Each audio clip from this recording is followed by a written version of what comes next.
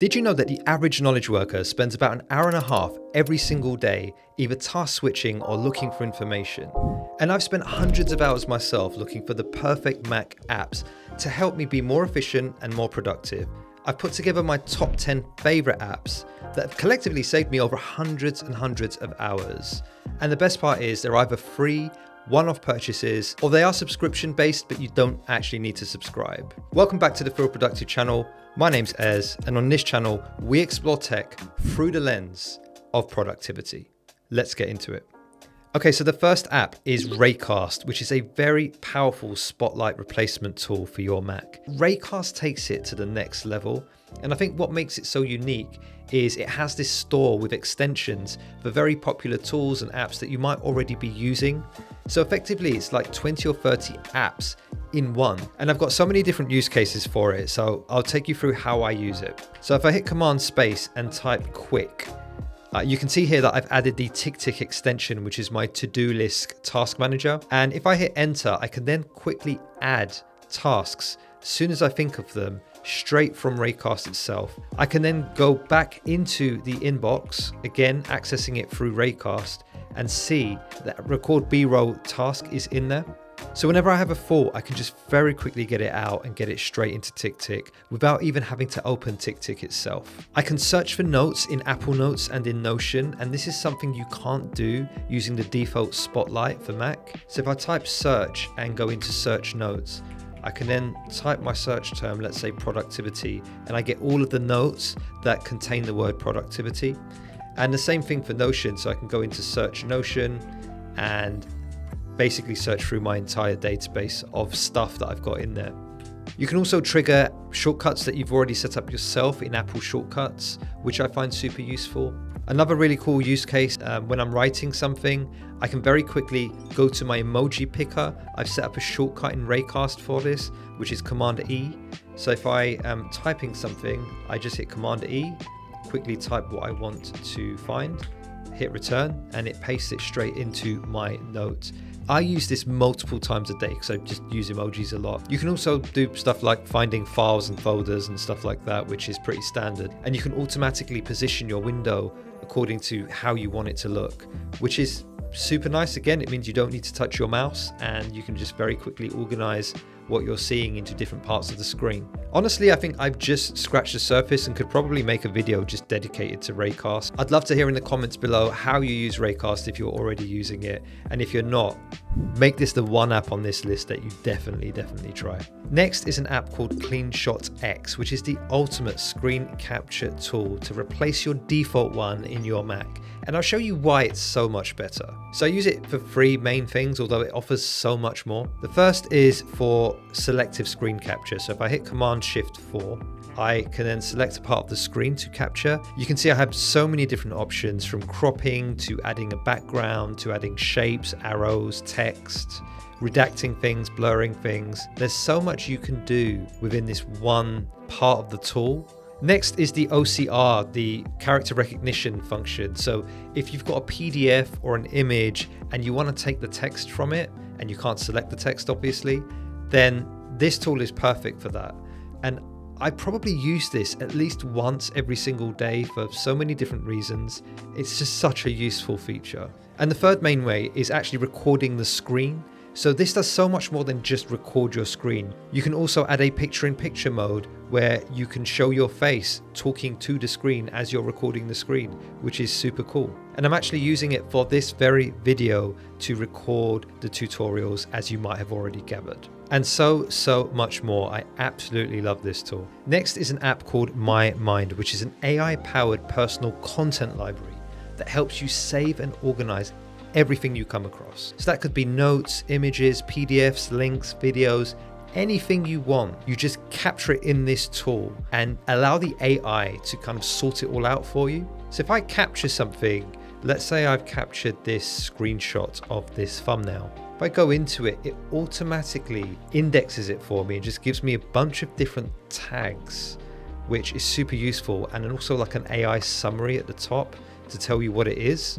Now, why this is useful is because your mind is collectively analyzing all of this stuff, and in the background, kind of linking everything together. And so if I then go to search MyMind, and let's say, for example, I type the word apps, you'll then see every single card that relates to the word apps. And it might not have the word apps in the actual card itself, but the AI has been intelligent enough to see that something in the card relates back to apps.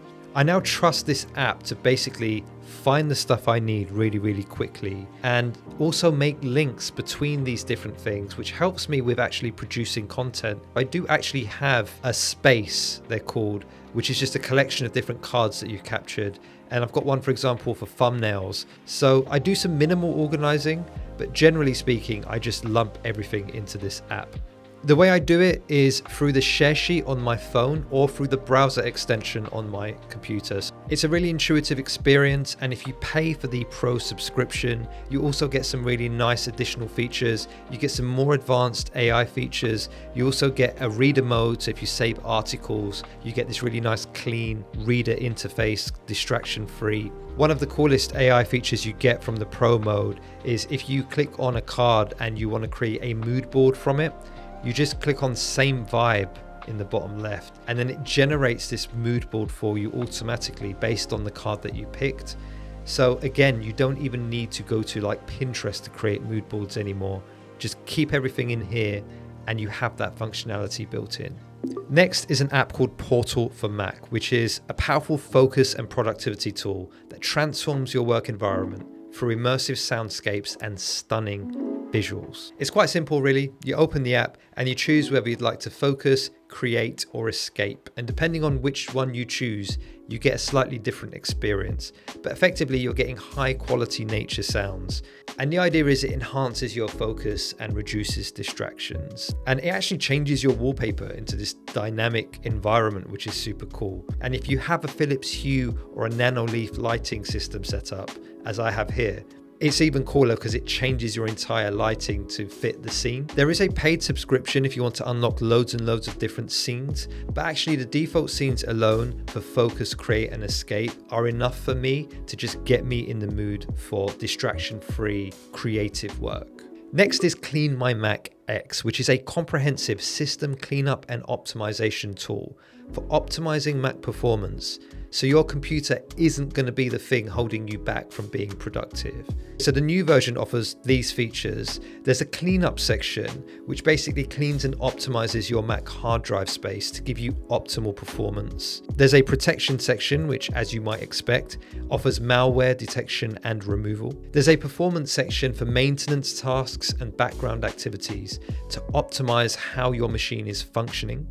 And there's the application section, which I find super useful, where you can update all of the apps installed on your machine, or actually remove them really cleanly. So when you install apps on your machine, there's often many other files and folders that are associated with that app that also get installed, and CleanMyMac X basically finds them all and removes them all at the same time. And there's also a My Clutter feature, which analyzes and visualizes your files in a specified folder to see if there are any duplicates of files that you can delete. So if you feel like your Mac is not running at an optimal level, CleanMyMac X is such a great tool, one-off purchase, and no, they're not sponsoring this video. By the way, links to all of these apps are in the description below, courtesy of channel partner Toolfinder. And if you want more tech and productivity content, feel free to like and subscribe. DropZone 4 is a productivity utility that provides quick access to frequent actions and file operations. So basically, when you're doing stuff with files in Finder and you need to do something like move or copy a file to another folder, or you want to share it via email, all you simply do is grab the file or folder you want and drag it into the top corner to DropZone, and you can perform some kind of action, or you can just leave it there as a retainer and go and find it later to drag it into the location you want it to go to. You might think of this as quite a niche app, but actually once you've installed it and you've tried it, you kind of default to using it whenever you're in Finder and you want to do something really quickly. But there are a bunch of other actions, like you can install apps really quickly or unzip or zip files. You can download YouTube videos or YouTube audio from videos. It's just super convenient and just saves me so many clicks that I don't quite know how I'd live without it. So if you're wondering why my menu bar looks a little bit different, that's because of Bartender 5. Bartender 5 is a menu bar organization tool that helps declutter and manage your Mac's top bar. So the main reason I use this is basically to help hide all of the distracting icons in the top corner of my Mac. This way I can create a minimalist vibe and just stay focused on the task at hand. That being said, you can create different rules to show and hide different icons depending on different triggers. For example, if my Wi-Fi gets disconnected, then the Wi-Fi symbol will actually show. And there are so many cool little design tweaks that you can do, like splitting the menu bar as I've done here. It's probably more extensive than what I need, but to be honest, just being able to hide these icons in itself is an absolute game changer for my focus and productivity. Amphetamine is a powerful keep awake utility that prevents your Mac from sleeping. Now, how often during presentations or whilst you're trying to do something does your Mac automatically go to sleep? And then you have to try and unlock it and put your password in, and it's this whole thing. And Amphetamine is an app designed to help remedy that problem. You can create different triggers so that if you open different apps, it will automatically run a session to prevent your Mac from sleeping. That worry now no longer exists with Amphetamine.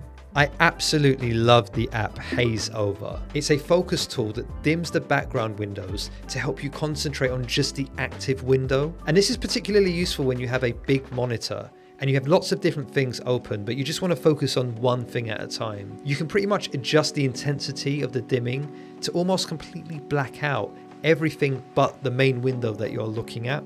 You can automatically turn it off and on with a keyboard shortcut, which is pretty useful because you might not want it on all the time. And it has support for multiple displays, which makes this even better. Basically, I found that this one very basic utility has helped me focus more, concentrate more on the task at hand, and mitigates the perils of multitasking, which is just the most overwhelming thing for me, just having loads of different windows open. So if you want to help your concentration, give HazeOver a try. Perplexity is an AI-powered research assistant that helps you find and understand information quickly. Basically, it's the new Google for me. I only ever use Google very sparingly if I absolutely have to, but by default now is actually going to Perplexity. It has a natural language search interface for really complex queries. So if I type, for example, how often will there be a full moon on the 5th of February between now and 2050? You can bet your bottom dollar that Google is not going to find you this answer quickly.